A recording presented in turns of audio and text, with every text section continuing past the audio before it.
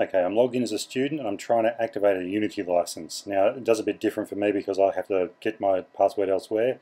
But when you go to activate your license, you see manual activation and save the file. Now, I want to save the Unity license file onto my computer. So I'm going to C drive and I'm making a folder called Unity. You can do this because I'm logged in as a student. And in that folder called Unity, I'm saving my license file. Great. Next thing I need to do is click on the manual activation link. That opens in Internet Explorer. That's okay. That's fine. It will work for us. Now, it's going to pop up and say you need to be signed in. That's what this is saying. You need to sign into your Unity account. That's fine. Sign in with your Unity account. If you have to make a Unity ID, create one. That's fine. I have a Unity ID. My password is stored in LastPass, so this is about to jump because I had to go to LastPass to get my Unity license file. But so my Unity password, because I don't know my Unity password. I don't need to know it. So here we go. I'm logging into LastPass to get my Unity password. You don't need to do this. I do because I store passwords in LastPass. Anyway, that's fine. We're about to get a jump cut. There it is. I now have my LastPass password, so I can paste that. There we go, and now I'm signed into Unity. There we go. So I'm signed into Unity, and it's now prompting me to do other stuff.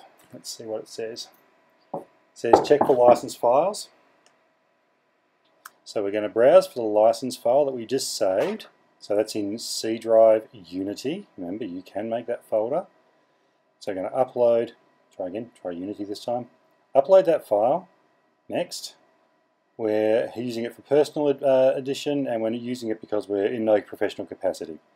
Download the license file, and it's going to save to the, so we want to save it to the same place, to that C drive Unity. That way it's consistent on all computers. Done. We can close that. We're out of there. And now we can go next. Look for our license file. It's the longer one. Confirm.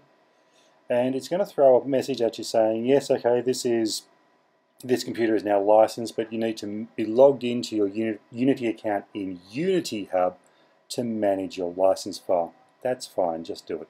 Sign in with your Unity account. So once again, I know my Unity account details and my password is already stored. Sign in. And that's it. We're cooking with gas. So that's how you can license Unity. People in with Amy Lee will need to do that. I think you people in my classroom should be set to go, but just in case.